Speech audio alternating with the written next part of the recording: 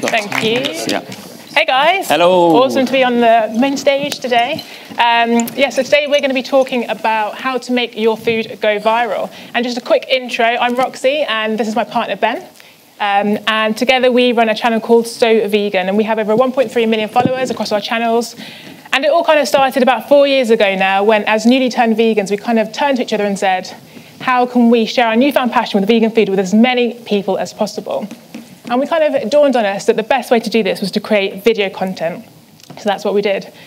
And at the start, it was a hobby. It was kind of on the side every evening and weekends. We'd develop the recipes, edit them, film them. And then gradually over the years, we kind of found our mission, what we really stand for, and our identity. And our mission is to make it easy for everyone to eat more plants so that people and planet can thrive. And we do this in a few ways. So by keeping the ingredients down with our recipes, by keeping the methods short, by ensuring the ingredients are really easy and accessible, so you can find them in a supermarket. And kind of all of this thinking led to us to create our first book, which was So Vegan in 5, which is a 5-ingredient cookbook. And all the recipes are super simple. They just need 5 ingredients. And we gained the support of Paul McCartney and Chris Martin from Coldplay for the book, which was awesome. But that is enough about So Vegan. We're here to kind of really drill down into content creation and find out what really makes a video go viral. Yes, exactly. And I think the first thing to do is to tackle, I guess, the elephant in the room, which is like, what do we mean by the word viral? I think the reason why we want to do this is because it's a word that was used a lot in the past and isn't maybe used as much at the moment. And I think that's because maybe to a certain extent it's almost become a little bit redundant. So for the purpose of this, seeing as the talk is called How to Make Your Food Go Viral, we want to kind of unpack this a little bit and just to talk about what we mean by viral. So I think if you look at 2015, Definitely you think of probably for sure. the most viral thing of all time. And if you fast forward, I think the way we've used the internet has changed a lot, right? The way we interact with content has changed. And I think the way we see it is what's happening is communities have formed where things are still technically going viral, but they're not necessarily having the same impact that they did in 2015. So what we want to talk about is effectively what we call like shareability. So it means what actually convinces somebody to share a piece of content within their community. And what we think, and what we know really, is there are 4 reasons why somebody might want to engage with a piece of content or why they might want to share it. And you might be looking at this thinking, what on earth are these 4 things? Well, so I used to work at BuzzFeed in the UK for about 18 months, and I used to write a lot of lists about cats, about Harry Potter. I'm not even a fan of Harry Potter. But believe it or not, we did actually follow a framework in terms of how we tried to create content that had value within the community. And these 4 things are identity, emotion, information, and aspiration. And the way to see these really is to look at them almost as like themes within content. And also, just to caveat this is as much a science as it is an art. I think we really want to emphasize that if there are like content creators out there, you might be thinking of launching a new platform, a new channel. Hopefully this will serve as a sort of like launch pad into how to generate new ideas. But likewise, you probably have like maybe a big audience already. You're already creating amazing content. Maybe this can serve as a sort of indicator of how to maybe come up with new ideas in the future. So the first one's identity. It's our first pillar. So this is creating content that your audience really identify with. So for me, for example, I've got curly afro hair. And if I see a photo of someone kind of showing how they create really luscious and moisturized curls, I immediately like that. And I'll probably share it. And also I'll come back to it later and really kind of work out how they make their hair look so amazing. And the interesting thing with identity is the more niche and the more nostalgic the identity is, the more likely you're going to have a closer connection with your audience because it feels more special. So one way we create content that has identity with So Vegan is by kind of talking amongst ourselves and thinking, what are the recipes we used to eat when we were kids? What are the recipes that we miss right now? What's going to make me feel nostalgic? So this led us to create vegan popcorn chicken. Has anyone eaten KFC popcorn chicken before you were vegan? Yeah, so I've never actually tried it, but I developed this recipe, and Ben kind of agreed that I'd hit the nail on the head. Good. So this is made with tofu. It's breaded. We've got herbs and spices in there to make it really delicious. And one interesting thing with this recipe is that we actually called it vegan popcorn chicken. So we use the word chicken, which sometimes we get a little bit of stick for because people are like, it's not chicken, what the hell are you doing? But that kind of feeds into that nostalgic thing. The word chicken is what you remember. Popcorn chicken is what you used to have. So yeah, we called it vegan popcorn chicken, and it did really well. So the second one is emotion. This is a really interesting one in the sense, it's probably one of the strongest reasons why somebody might want to engage with a piece of content. So the easiest way to look at this is to ask yourself, like, how do you feel when you watch a video? How do you feel when you sort of see a photograph on Instagram? And also in the context of food, it's really interesting because food is such a visual medium. It's all about styling the food. It's all about making it look as sort of powerful as possible. And we recently posted our double chocolate brownies on Instagram about a week ago, which we haven't shared the recipe for yet, which we need to do. And I think in the past, what we might have done is like just stack some brownies, maybe photograph it and just leave it as that. Whereas what we try and do now is we try and really evoke this sense of like comfort, which we find like interesting emotion like within food. So we'll put some ice cream on top of it, drizzle some caramel all over it. And it really kind of like evokes that sense of like, I want to eat it now. So emotion is a really, really interesting sort of theme when it comes to food. And it could be playful instead, it could be fun, but it's definitely something to be aware of when you're creating content. Next up is information. So this is creating content that really informs your viewer. Ideally, like a really valuable piece of information that they haven't found anywhere else, and they can go to their friends and family and be like, wow, I learned this thing. So it makes them feel really special. Hack videos are really good for this. So things like 10 ways to like upholster a chair. Also, how-to videos on YouTube are massive. We've got so many friends that have bought houses, renovated, and literally renovated the whole thing using how-to videos on YouTube, like how to tile, how to plaster a wall, all this stuff. With So Vegan, we create how-to food videos. So we created a how to make hummus video. Does anyone here like hummus? So we've got a lot of hummus fans. At a vegan event. Yeah, classic. So we quite often make hummus, and probably you guys, with like tin chickpeas, really super quick, blend everything together. It's done in like 2 minutes.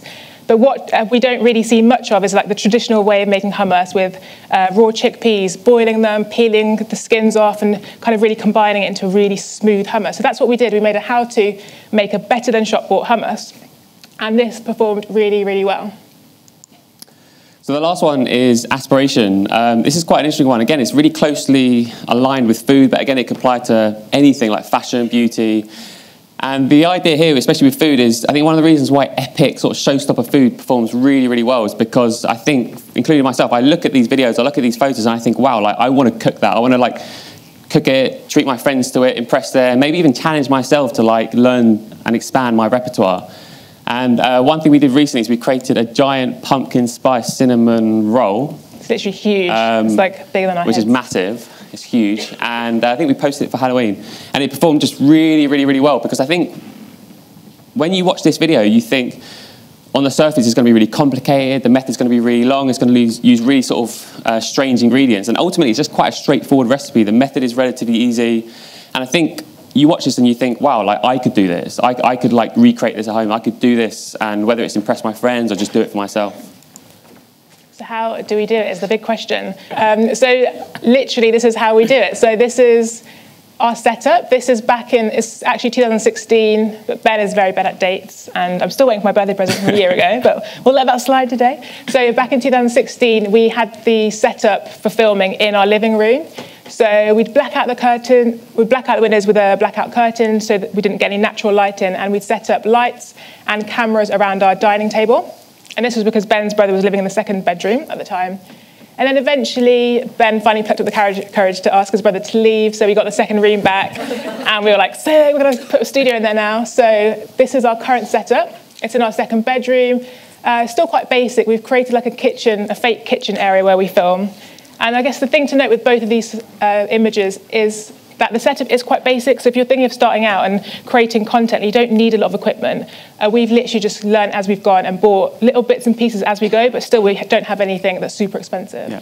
I think on this setup, we filmed our homemade energy bars, which is our best performing video, on this one. And it's like second-hand camera, 2 really cheap lights. So yeah, just to emphasize, you really don't need a lot to kind of start sort of getting stuck in and creating content. So this is the video for the hummus, the famous hummus video. How to make better than shop bought hummus. Yeah, so this got to over 1 million views on Facebook, a few 100,000 on Instagram, and yeah, we're going to play it now.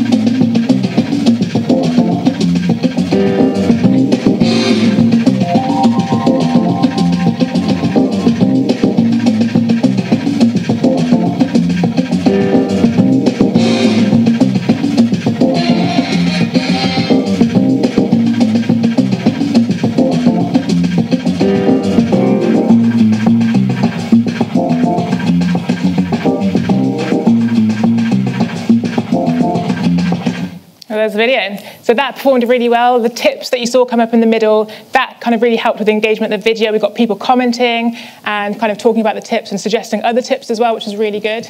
And this is a really classic example of how pillars can cross over. So we've kind of presented this as an informative piece, but also it's a little bit more technical. The recipe's a little bit, it's not your traditional kind of quick recipe. So you could almost say it's an aspirational piece as well. And when you look at the dipping of the end shots, that's kind of almost emotional as well. It makes me want to eat it. So just to quickly deep dive into recipe videos as well, because this is what we create a lot of on our channel. I guess there are three things we try to achieve with all of our videos, which is firstly the hero shot. So it's those kind of 1 to 4 seconds at the start, which really grab somebody's attention. So it could be the serving, it could be the dipping of the hummus, or it could be like the stirring of a sauce. And it's just really important to really set that scene in the video and just to capture somebody's attention, just to encourage them to keep watching the video.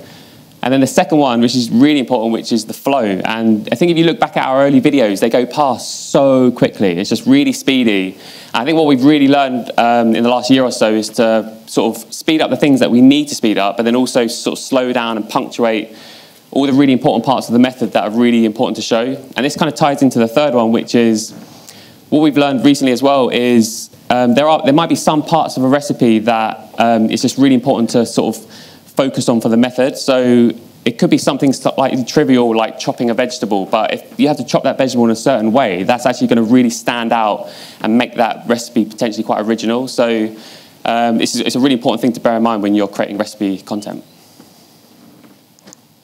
So now we know the technicalities. How do we actually create a video? So first up, we research. So we research a lot. We look at trends, what are people eating at the moment, also things, what's in the news. So when Greg's created their sausage roll, we actually created our own version of the Greg sausage roll, which might have been better, or who knows.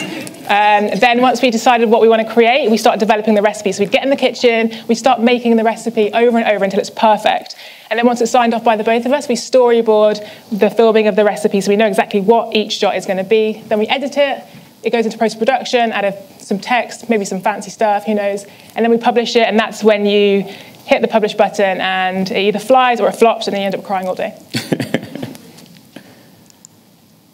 And yeah, just to emphasize as well that obviously what's key as well is formatting your content, in this case video, to different platforms. So what we find works really well on Facebook is like a 1x1 sort of square on Facebook, and then obviously wide on YouTube, and then Instagram are increasingly pushing IGTV. So we do a lot more experimentation around portrait videos. And I think the really important thing to emphasize here for all the content creators out there is just to experiment. So this isn't a one-size-fits-all. It really depends on your style of content, what you're creating, to find out what works best for you and then learn from those learnings. So that's the end of our talk. Thank you so much for being here, guys. And just to reiterate, what we've kind of spoken about isn't necessarily just a science, it's an art as well. And I guess ultimately to create great content, you've got to be passionate about what you're creating. So if you're new to starting out, find what you're passionate about, find your identity and your mission, and I'm sure you'll smash it. Thank you.